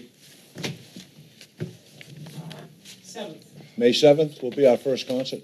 every Great. Saturday in May until Memorial Day weekend. And we start the 3rd week of June every night. Great. Thank you very, very much for all you do. Thank you. John Kane, Brian Wilson wanted, did you send him a copy of that? Remember he asked for that? Did you already do that? Yeah. Thank you. He wanted to know when you were beginning, and John said it was gonna be early. Same as last year. Okay, so it starts May, what? May 7th. May 7th, thank you. When is the march, the prom I will march? discuss that now. Let me rephrase that. Maureen, when is the prom march? And There is are a you in problem. it? I just wanted to say that on, And are you on, singing before they come No. in? All right. She's on playing May the cello. 21st, the juniors will be parading across the stage. My son will be one of them. Will he? Yes. Excellent. Wow, you're getting old. Yeah. He's not We my have oldest. He's not my a band. oldest. Excuse me. We have a band Oh, sorry. that Mr. French secured. What I The said earlier was Continentals true. will be playing as opposed to, I don't think they had any music last year, I don't remember. Oh, the Continentals, a new band? They're We'll appearing also every night. have an arbor, which we also secured, Mr. French secured for us, that we will be having decorated, and it will look a little bit better than just a plant and kids. It'll be a little more. I would have no idea, nor do I care. Anyway, so we're going to have on the 21st, they're going to come in, and thanks to Rachel Roberge, who we've been in contact with, a lovely girl, teacher at the high school. We've been in contact with her and her prom committee, lovely group of kids, wonderful, enthusiastic kids. We will be doing that for them on the 21st of May. At 5:30. Well, they'll be there at 5:30, we'll be there earlier. than AM or that. PM? They will march at 5:30, correct? Can I make a motion that we have our precinct parking lot open for free parking for the parents of those children? No. You can make a motion, I don't. If you can't make a motion. You can make a motion. You can all you want, but I don't. Unless there's a public, the annual meeting. Yeah, that would be a difference. that would be a different Let me see if there's a situation. let me see if there's a concert that night. Yeah, but it would be nice if we could accommodate the parents Wait, and grandparents I'm trying to think of what they did before, I'm trying and to. elderly parents. As of this time, there's no concert, so why don't we postpone that motion until next? I'm not making a motion, I'm just asking, Well, can we? well, you can't make a motion, Consider but- waiving parking that evening for We will consider grandparents, it. aunts, uncles, parents of children that are elderly, that have juniors. That's right. Cousins twice removed. What'd you say? Cousins twice. Oh, because it's, yeah, those. So two- as of now, there isn't a concert on the 21st. There isn't, that Is would this an be, extra I'm sure So- we could work on something. But let's not make the decision yet. Okay, so we could make the decision Courtesy, in next month's meeting. because they're up to $2 an hour meters at that time. They were $2 an hour. No, I think that's We'll great. match anything the town does And the state as well. in the state. I think it's So a are we nice done with that one gesture. now? The beach Are we still done? has to pay back. Can I move on? Are we on new business? What are we on? Kathy Silver was supposed to talk. Oh, we're supposed to be on. What are we on now? Kathy was Yeah, we still got we still have public comment. Okay. Can we wait on this? Sure, I can wait. I'll be quick. What choice do I have? Okay, Kathy Silver, Blue Ocean Society, Blue Ocean Discovery Center. First of all, we'd like to thank all the voters of the village district for increasing the amount of money from the floor at the village district meeting. We appreciate it very much, and it's very much needed. And as I say, we do appreciate it. Just to go over what we've done recently, on March 15th, we had at the Discovery Center a workshop on seaweed. Terry and Helen came. Sounds And- exciting. It was. We learned all about how these are now sea vegetables, right, ladies? Yes. I, on the other hand, would. I would too, and I have. All right. This is the new thing in food. So, actually, it was standing room only that night. It was really quite well attended. Last night at Winnicott High School, we presented a video called Bag It, which was having to do with recycling and preventing the use or stopping the use of the plastic bags, and emphasizing reusing and reducing rather than recycling, that those really need to come first. It's the whole reuse and reduce, that recycle is really the final option. We have many coming events. We have a new tank in the Discovery Center. My husband and I sanded it and painted it on Saturday and Sunday. I now have to build the filter for it. But as soon as I get that all set, we'll be turning it into a very big tide pool. It's 8 feet by 4 feet.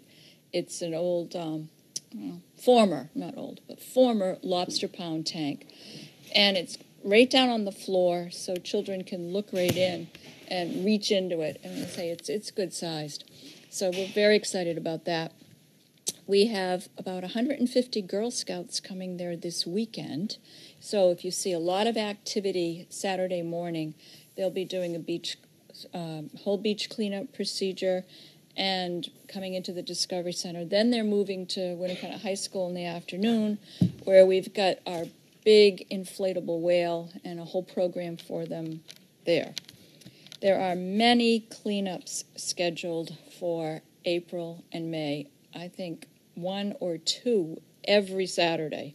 So there's lots to do. We have many school programs coming up where we take the animals and go to a school. And then our big day is June 4th. This is the day that we're celebrating World Oceans Day. And at 9 a.m., we have a Run for the Ocean 5K and walk. It's going to be on the boardwalk and the sand. And if anybody wants to run or walk in that, it's easy to register. You just go on blueoceansociety.org. We especially need lots of volunteers. We want to line the race route so that people know where to go, so that we can cheer them on. So we figure that's going to be like 9 to 10:30 in the morning. So, if you get that Saturday morning, we would love to have the help. At 10:30 that morning, we're having a big beach cleanup. And then at 12 noon, we have live music and a concert on the Shell stage. So it is a big day. And then we officially open every day starting June 18th. So we have a lot planned. Great. And we need help. What about the 22nd? Of April, isn't that Earth Day? It is. And that's what I say, that we have, we've got workshops for teachers going on, and we have lots of different cleanups coming. Right. Yeah. So, there's just way too many for me to even list. Like I said, 2 or 3 a day. So just go online, take a look there. Oh, yeah, from Maine to Gloucester. Okay. So we really cover a large area. Yeah. Okay. So that's... When they're doing the cleanup of the beach, tell them not to forget the playground. I know you guys I know. will. I personally do the playground. All right, great. Okay. Yeah. I wanted to ask you about June 4th and the music. Is that going to interfere? Do you have a band No, coming? we're great friends. We've got it all figured out. Well, he needs somebody. Go ahead. The band See in you the out, afternoon in vicious. Tilton Park, and we're gonna book them again that night. So Oh, that's our not band does that. Oh, nice. You also have something going on June 20th. Just chatted. You didn't hear. Oh, I'm sorry. You are absolutely right. Okay. June 25th. We have the environmental awards from the Aquarian Water Company. That'll be on the stage. And then there's a reception in the Discovery Center. Is that in the afternoon? I think this time it is. Other times it's been in the morning, but I think this year it is in the afternoon. Yep. Thanks, Glenn. I'm just so focused on June 4th. That I'm just trying to manage my... I understand. I do understand. Chuck would like to know when the next seafood cooking demonstration will be seaweed held. cooking? The seaweed? Seaweed. Seafood I would handle. Yes. Well, we make pudding and ice cream out of it, too. Oh, wow. Great leaves now. I know. Yeah. I'd like to Then they recognize can call you John and Kane for the great job that he does. Who? John Kane. I hope the camera got that. I hope so too. I really do. I would like to recognize the heck is John. this now? John, You I can. tell you, anywhere you go on vacation and you're in a Hampton Beach t-shirt, everyone stops you and said, they come to Hampton Beach. Because of John. I met more Canadians this winter that are so excited. You know, I read the article, we're saying that we might not have them. I mean, they're still coming.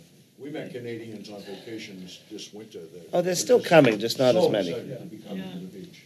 They love it. You know? And everywhere you go, when they see the Hampton. Oh, let's hear it for John Kane.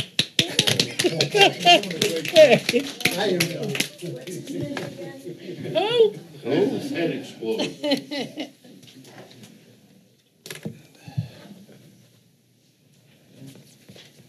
Oh, my gosh. All right, there's more things for you to sign. Any other comments from the public? Regina, do you want to throw in anything? Or what's the story with pump and pipes and With the for pump? with the Well, that is still being researched. It's going to be monitored, constantly. okay, so right now we have the old Still old, we fixed the leak. piping. Oh, you fixed, oh, all right, so The that, leak has been fixed. There Okay. was apparently engineers, 30, 40 years ago, whenever it was, decided that where the pipes meet the joint, I'm not sure what it's called, there's some real, The joint, yeah. it's the joint, all right. They stabilized it by using rocks. which ate And the, over time, one of the rocks actually ate a hole into the pipe. But now the concern is that there's probably approximately 200 of those joints exist in the 4,000, 5,000 foot pipe, however long it is. So whether they did that in other spots, and it's just a matter of time. They probably did, Yeah, probably, They may have, yeah. hopefully. I would say probably. because they used the rocks to level their, to put everything where they exactly wanted it, but they left them in there. so when will we know more? We will know more when, right now, Fred has talked to the director, town manager has talked to the director and says, beach closing can't happen, won't happen, it's not gonna happen. So they have procedures in place where that if the pipe does give way, they're gonna continue to monitor it, however, they test the pressure, and if it does happen, DPW has 48 hours to get a temporary pipe put up that will work the same way as the one underground does. They'll put it up above the marsh, because I guess we're gonna have to wait till March for the next town meeting to vote on everything, because he says by the time the summer's over, and then to try to schedule a special meeting between then and March is probably, there's not gonna be enough time. So worst case, the pipe does go, DPW will have it within 48 hours. All right, so worst case, if they deny this, the town voters vote down this, what happens then? Isn't it a safety issue that it has to be done? Well, yeah, I mean, to me, I think the state should, if that really did happen, then, I mean, I would like to see the state jump in. I don't think they will. The but- state's not gonna jump in and pay for it, they might jump in and tell us we have to do it. Right, but then how are we gonna do it if we don't have the money? And I actually, Well, that's what I mean, it that brings should- up another point.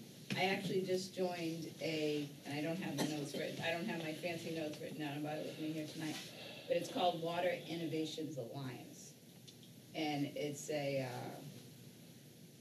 friend of mine actually is the founder of it, and it's dealing with municipalities all over the country that have the same exact problems that Hampton does, because pipes are rotting under the ground from New York to LA. And they address what the government is doing about it, and how there's not enough money to fix the problems.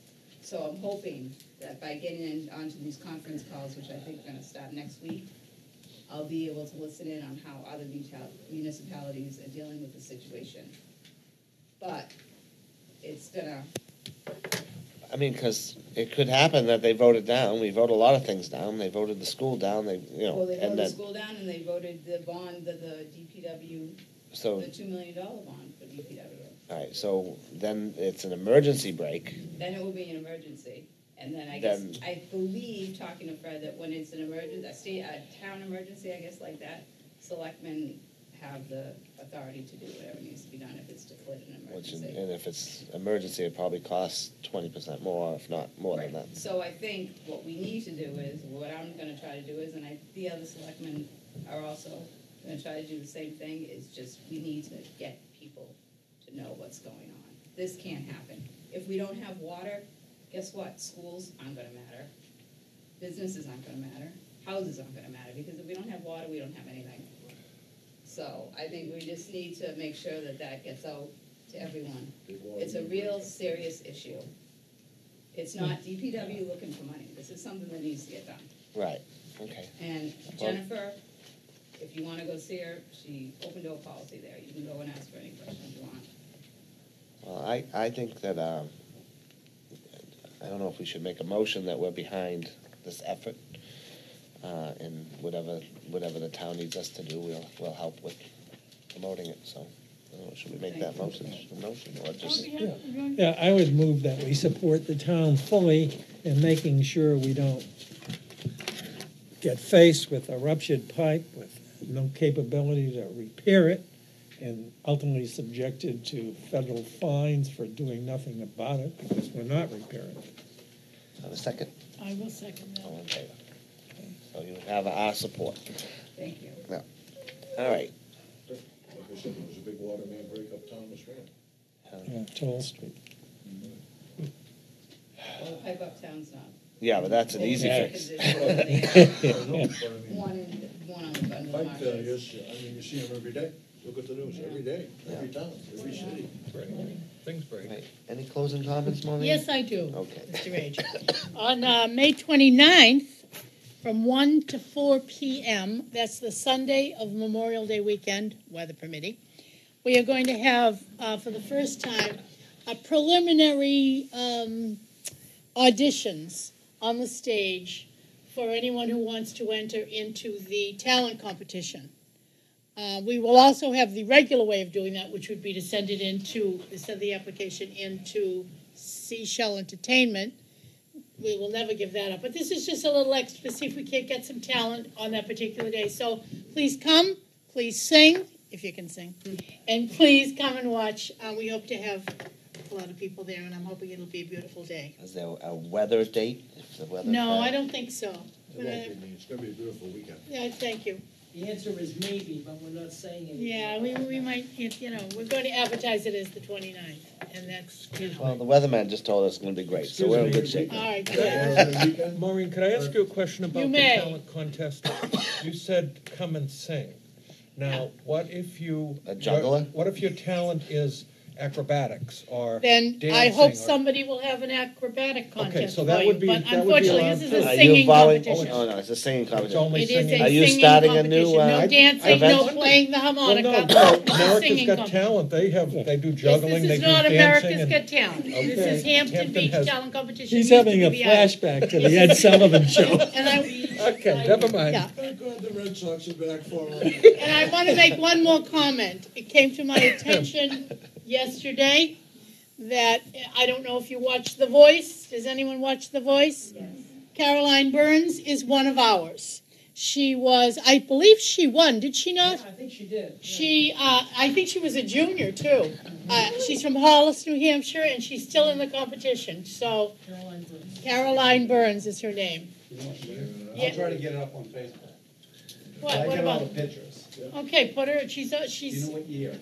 If you Google her, it'll tell you what year. I think. I'm not sure about that. Check the show. Well, that wouldn't have anything to do with us, though. No, Yeah, it'll but tell you something. Yeah, but I'll see if I can find that out for you, but I'm not really sure I can. But anyway, I just wanted everybody to know to watch her. She's quite good, and it was kind of a big deal since we discovered her, didn't we, Glenn? She did. Oh, really? Wow. Wow. Yes, Mr. Kane. I would like, on that note, Glenn has got it's booked an act that I'm all excited about. Really? A totally new venue, on Sunday nights, I don't know if you've seen. Continentals. Bob, yeah, it's different, you're gonna like it. What is it?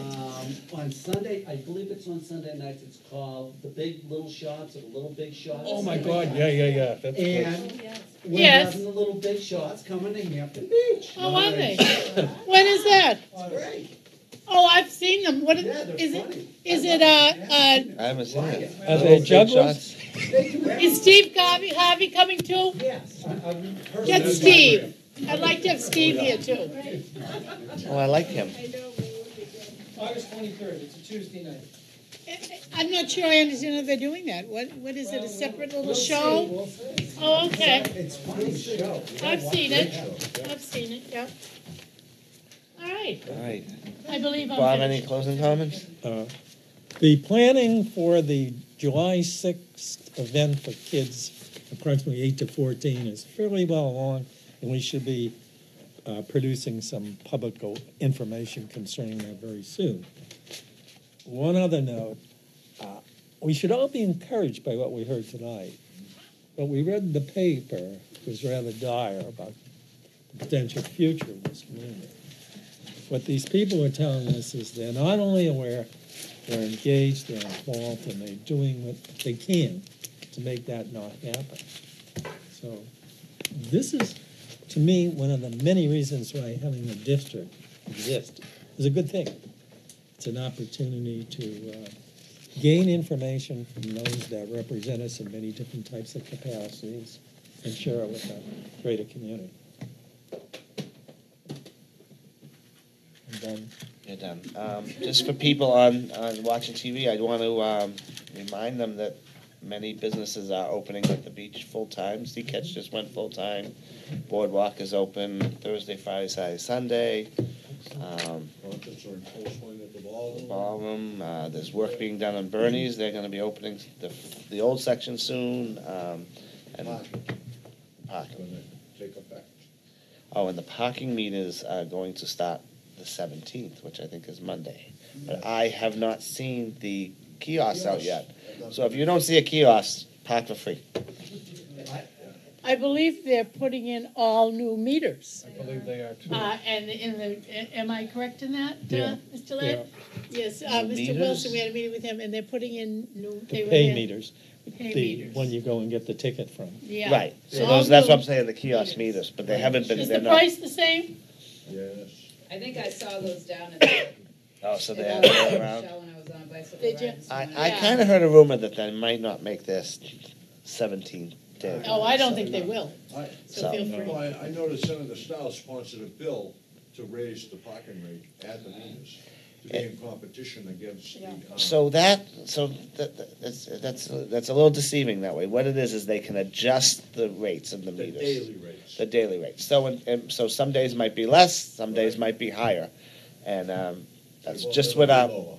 It will never be lower. all right, well, that's just what our parking lots do now. It's and with on the private it's, you know, and if we want to continue to have great buildings and great bathhouses and have all that stuff, the state needs to make money. And if we want the state to give us back money, if they're making money, we got to ask them for it. They have to show, if they're making the money, we should get more of it back. So that's, And they're not.